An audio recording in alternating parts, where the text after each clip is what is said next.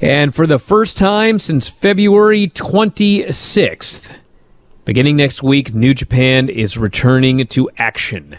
And here is the plan. Starting June 15th, they're going to run a show called the... A week from today, Monday. Yes, they're going to run a show called the Together Project Special. There's no card announced for the show. You have to watch the show to find out what's happening. After that, they're going to start the New Japan Cup, which is going to run June 16th through July 11th. All of those are going to be empty arena shows, except the finale, which is going to be July 11th, and Dominion, which is taking place the next day. Those will be the first New Japan shows that will include fans. They're going to set up Osaka-jo Hall for 1/3 of normal capacity. So about 4,000. And they're going to put people in the building. Yeah, 4,000 tickets for the shows on the 11th and the 12th. So there you go. After all this time, New Japan is starting up again. And maybe they will beat WWE and AEW to putting fans in the building. Maybe. Who knows? The WWE and AEW were in Florida, and there's probably going to be some allowances for something in Florida already. I mean, they're opening up a lot of other things. So I think it's more a question now of what they want to do. New Japan's going to announce this week all the different things as far as, for those shows, like what will be required. But I'm sure that's going to have, temperature screening and masks and all that will be at those shows.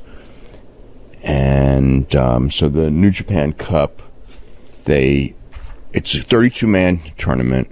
It's essentially they had bracketed out a tournament that was supposed to take place in March, and the wrestlers who were, I think, of the 32 wrestlers that were in the original tournament, 17 are still in, which are essentially pretty much all the Japanese wrestlers except for Kenta, who for whatever reason is not in, whether he's sick or injured, it wasn't said, but everybody else is in. And then the 15 who aren't in, with the exception of Kenta, so 14 of them were the foreign talent. Now there's 2 foreigners that are in the tournament, Zack Sabre Jr., because he's in Japan, and Gabriel Kidd, who's also in Japan. So everybody else is not in Japan, and they're not in the tournament. As far as like when they will be back, it depends on when it's allowable, I guess, from the various countries and everything. But so it's a lot of, so it's replacements. So the first round, so the first matches, which will be on the 16th, is Togi Makabe and Yota Tsuji, Tomohiro Ishii and Desperado, Toru Yano and Jado, and Hiromu Takahashi and Tomoaki Hanma. So one of the things is that there are going to be, I think, 13 junior heavyweights are in the tournament. Originally there were none, but they have to fill these spots. And then on the 17th, which would be Wednesday of next week. So all these shows will start at 6 a.m. Eastern time, by the way, in the tournament. The Osaka shows will start at earlier times. I think it's 4 a.m. and is the first one, and then 2 a.m. is the second one. So the second Osaka show, the tournament winner will face Tetsuya Naito for both the IWGP and Intercontinental titles at the second Osaka show on July the 12th. So that's what I was kind of told, like there's going to be the big show in Osaka with fans real soon. So that's the 11th and the 12th. So the second day, which would be the 17th, is Okada and Gedo. And then what else? Yuji Nagata, Minoru Suzuki, and Yui Uemura and Yoshinobu Kanemaru and Gabriel Kidd and Taiji Ishimori. Right. And then on the other side, this would be on the 22nd, or 2 weeks from today, Tanahashi and Taichi, which was originally scheduled, as well as Kota Ibushi and Zack Sabre Jr. So those two are going to go exactly probably as planned. And I think that the idea is to set up a tag team title match with Tanahashi and Ibushi against Taichi and Sabre.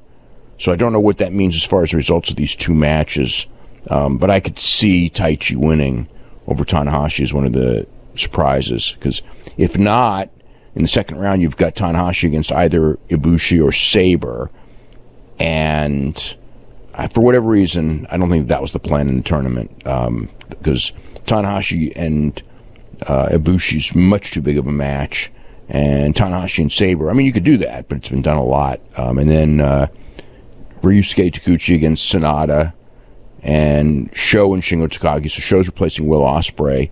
Of course, if you remember, Sho and Shingo Takagi in the junior heavyweight tournament had an absolutely killer match. So it's there for a reason. So, I mean, it looks pretty much, I would think, like Sonata and Takagi, which is a really unique match in the second round. I don't know, unless they pull some upsets. I can't see Sonata losing to Taguchi in the first round.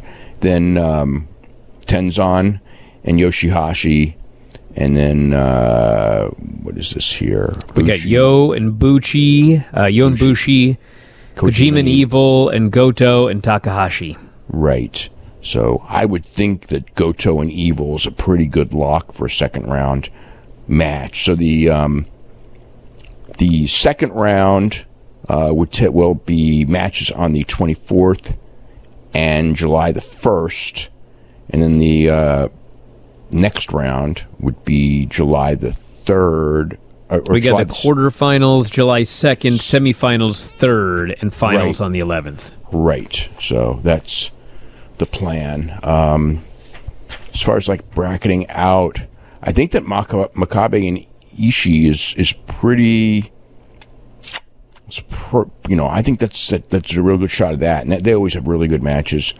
I think Yano would beat Gedo, so that would probably be Hiromu Takahashi and Toru Yano, which is complete comedy. I don't know who would advance from there. Okada is not losing to Gedo, and I would think that Suzuki's beating Nagata, so that's a big match, Okada and Suzuki. I mean, yeah, they're always great. And then probably Kanemaru and Ishimori are probably going to do from the bottom of the bracket. So I'm sure there's going to be like some really, really good matches out of it. It's not the tournament that was originally planned. I mean, you know, so many top guys from, Will Ospreay and Jeff Cobb and Juice Robinson and people like that could not get into the country. So, but it is the start, and it'll be interesting to see how they do empty arena stuff, if they put wrestlers in the stands and things like that and try to create an atmosphere or not early on. Hopefully they learn some stuff from what's happened in the United States. But yeah, they're going to have, from July 11th on, I think that they will have a regular schedule going forward, unless there's a second wave or third wave or whatever we would call it in Japan, because they've sort of had a second wave. So we would say a third wave. Here we got to worry about a second wave coming up when, especially coming off of Memorial Day and the protests and so many other things, and see what the results of all that is.